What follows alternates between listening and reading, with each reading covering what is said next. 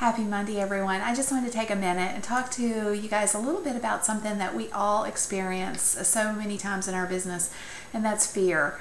And it holds us back. So I just wanted to talk to you a little bit about my experiences with it and encourage you to kick it to the curb, because it doesn't do us any good in our businesses. And many of you guys probably already know that. It's not a newsflash, but yet it's still something we hold on to. And a lot of it is literally just that. It's like, okay, I don't know what to do next. I'm afraid if I step out.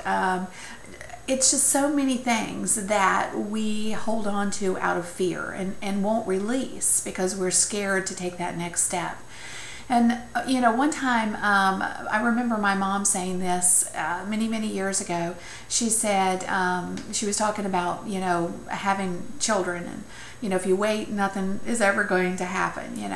And I think that is so true. At the time, her point was she wanted grandbabies, so she's like, you need to get with this. And I'm 25 at the time, and working as a paralegal. My concept was that I was going to go on to law school, and that was my path. But we wanted children. We'd been married about 4 years at this time, and we're like, okay, she's right. And so, our thought was, well, we're not really financially where we want to be, right? So let's just wait a little bit longer. So, a year later, and we're still like, well, we really want children, and, we're getting to that point where we finished we both of us had just finished our bachelor's degrees. I had applied to law school. And we said, this is probably a good time. It's as good time as any, right? I'm not getting any younger. That was the big thing. And so I said, okay, let's just do this. So Tyler was a planned pregnancy. And literally that choice that we made of, okay, it's okay. We may not be where we want to be financially, but yet we are going to take this leap of faith that, everything will be okay. And I've used this example so many times. If you wait to have kids, you'll never have them, because things are never perfect. It's exactly the same thing in our businesses. We're scared. We're thinking, well, things aren't just like we want them to be, and things are not perfect. I can't release this, this blog post because it's not perfect. I said this to somebody the other day at Social Media Marketing World, and it really resonated with her. So I'm going to share it with you here too. I said, if you're not scared before you hit that publish button on your blog post, then you're not doing it right. You should absolutely have a little bit of fear of putting yourself out there every time, because that keeps you on your toes. It keeps you producing the best stuff that you possibly can. But don't let fear keep you from pushing that publish button. Sometimes we have to realize that, good enough is perfect. I'm a perfectionist, and I know this firsthand. There's so many times there's things that I haven't done, and I could have served people with my skill set because I was scared that I didn't have it perfect, or it wasn't just exactly the way I wanted it to be.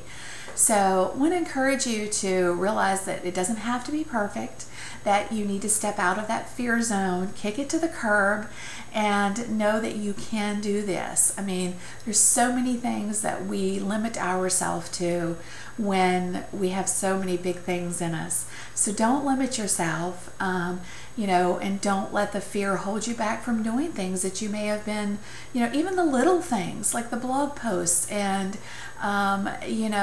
maybe, when we think, well, fear is holding us back, you sometimes think, well, I'm not launching a coaching program, or I'm not, putting out a new product, or, all of those types of things. But I bet you there's a lot of you out there who have not done that, have not launched coaching programs, have not stepped out on faith that you know what you're talking about, that want to launch a product simply because you're scared. You don't know where to go, who to turn to, what to do. Just know that you can do this. Buckle down and, do it, because if you continue to wait, you're never going to do it. So please, please, please kick that fear to the curb and just get busy with it. You got this. You can do it. If I had just continued to wait and hope for things to be perfect, one, I'd have never had children, and two, I would have never launched a business that has grown into where it is today. So please kick the fear to the curb. Know that you have big things in you, and know that good is good enough sometimes. Okay, hope this has been helpful, guys. Take care. God bless. Have a fabulous week.